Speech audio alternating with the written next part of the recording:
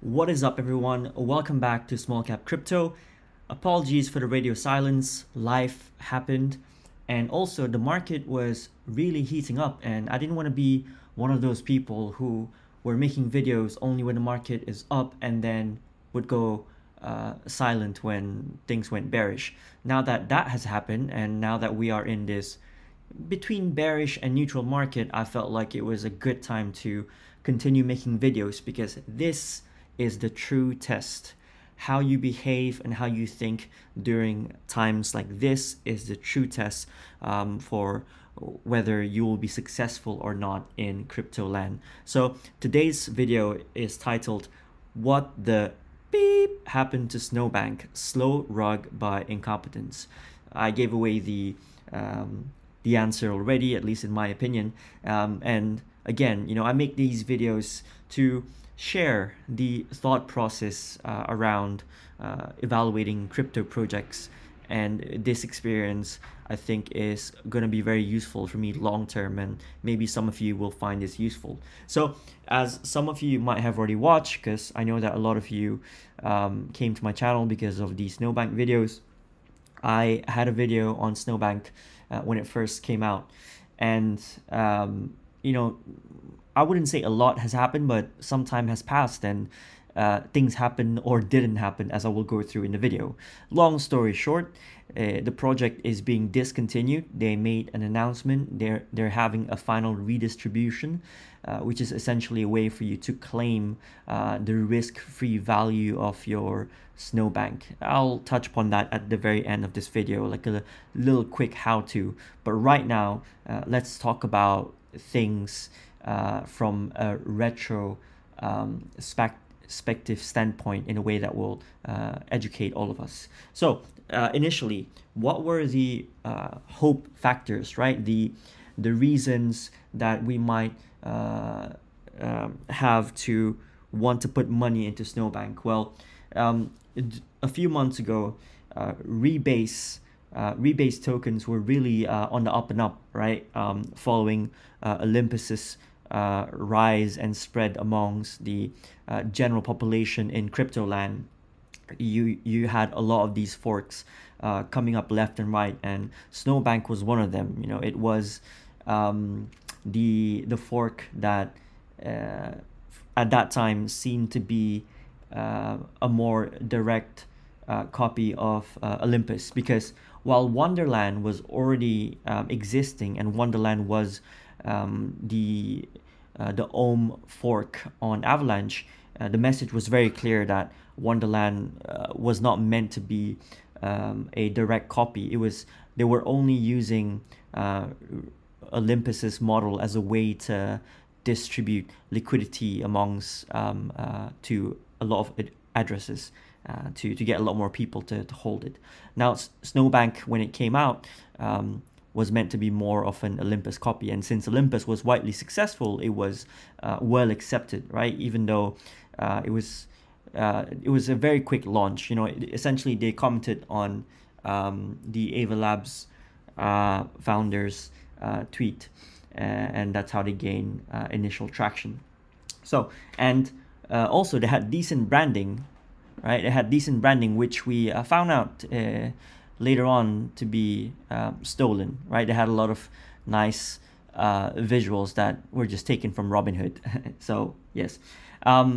Another hope factor was that they were quite responsive. So in the docs, there were some outdated or inaccurate things, like the link to the LP on Trader Joe was linking to the time meme pair instead of the Snowbank meme pair, and that was fixed very quickly. When a project is very responsive to feedback or to comments from the community, that's a reason to be hopeful, right?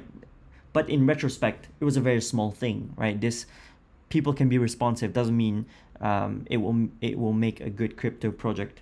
Now, let's talk about the more juicy, sensational, and heated things, which are the telltale signs that it was going to fail, or risk factors or worry facters, right? So if you remember, because they were aiming to be an Olympus copy, there was borrow mentioned here. You know, they were initially promising for there to be a lending feature, and that was initially promised for sometime in December, and then they postponed it once, twice, and then there was a time when they asked people for votes. You know, now in retrospect, this was just the team flaking and simply being incompetent. So here I'll begin my long overarching point, which is this is not a rug in the sense that the devs turned everything off and stole all the money, but it really, from the outsider's point of view, seems to be a case of these were just really inexperienced and incompetent people, and we can't blame them or even anyone else. You know, we can only blame ourselves, because everyone knows that the ecosystem in crypto is still very new. You know, it's unregulated. There's a lot of really shady projects. It's really high risk, but also there's a lot of really inexperienced people. People are launching projects left and right for the first time. You know, people who've never done any crypto projects before, like never having worked in one as a team member, you know, becoming founders, and maybe with very little knowledge on how to manage tokenomics, you know, not understanding how to manage things. You know, like they get really attracted to the idea of having a project with like 2-3 mil market cap, a lot of liquidity, the ability to mint tokens. It's all very enticing, and a lot of people jump on that bandwagon, and it's still happening, right? But what happens along the way is that, you know, they realize that they really don't know what the hell they're doing, or they're just not doing a great job.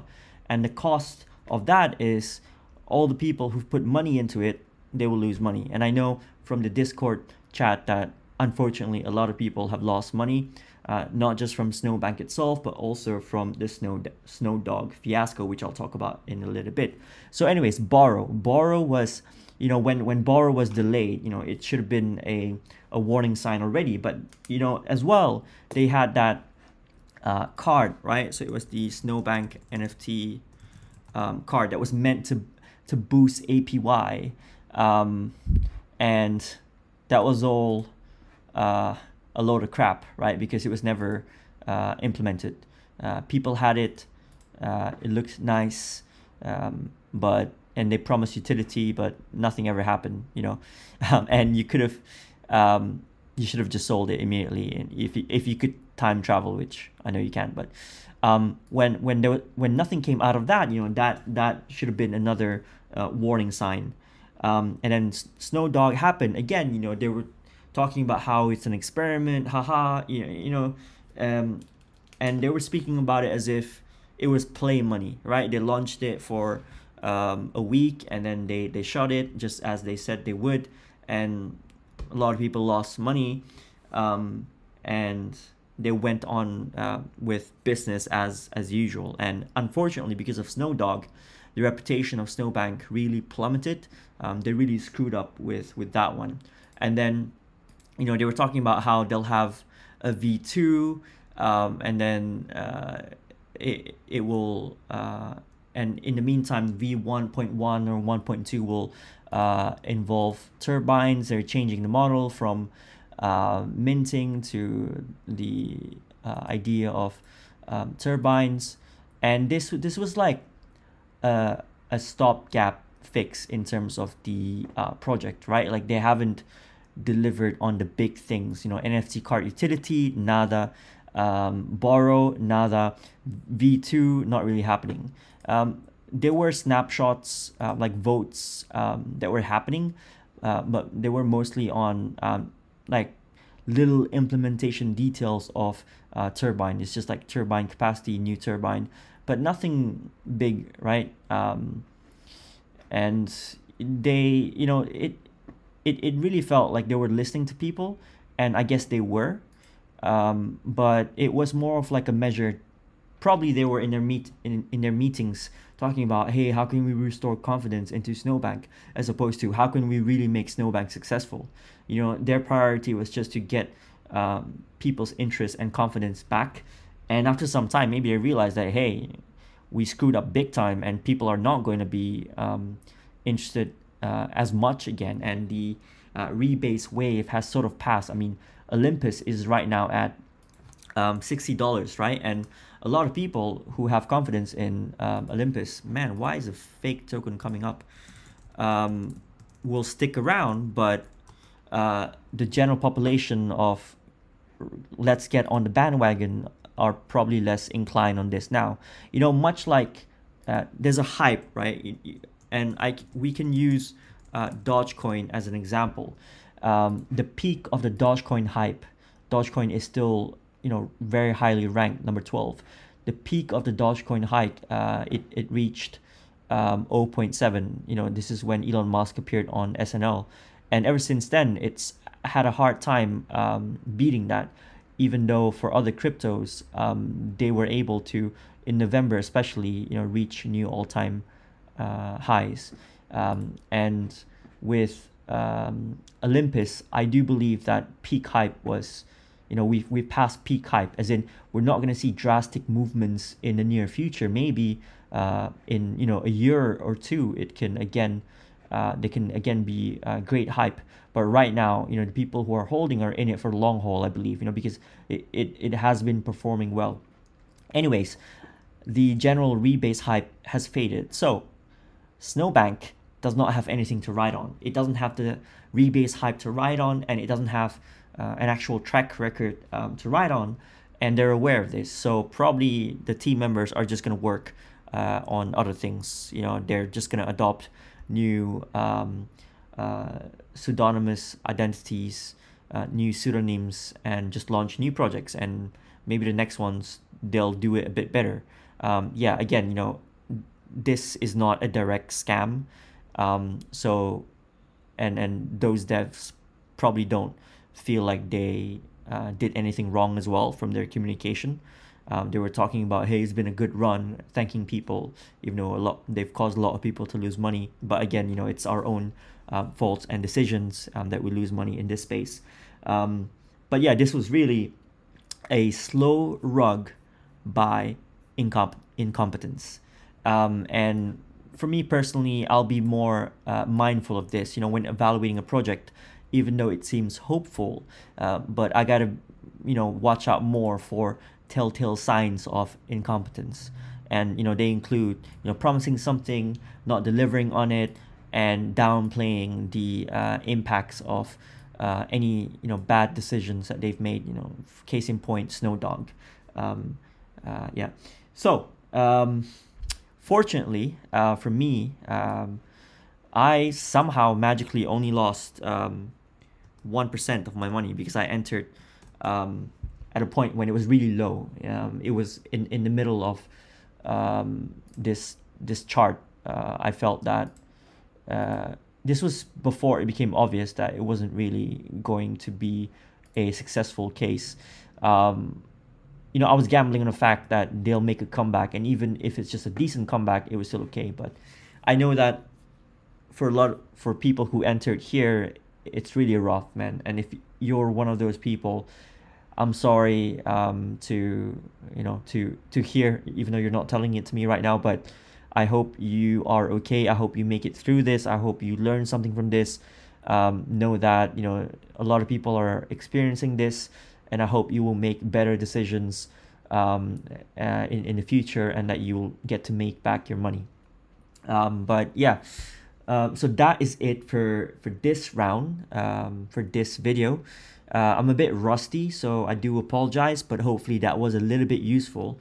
I do want to make more videos. I low-key wish that we will not enter into a bull market anytime soon, because I think it just clouds judgment. I hope that it's going to stay like this, or enter into a bearish market. Remember, you don't lose until you cash out, right?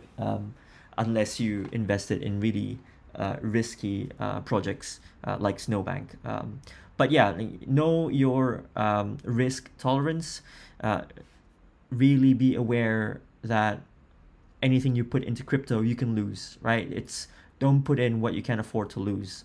So yes, hopefully this was useful. Let me know your thoughts in the comments below of whatever else you're paying attention to in crypto, any feedback about this video. I'm just starting out, so there's a lot of room for improvement. All right, take care and see you next time.